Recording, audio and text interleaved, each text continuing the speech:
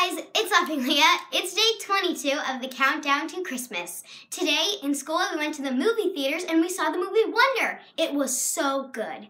And today we also did a Yankee swap and I got this memory maze game. It's so fun and so addicting. Comment down below if you've done a Yankee swap before. Now let's go see where my elf on the shelf hid and what I got in my advent calendar. Today I opened day 22 of my advent calendar.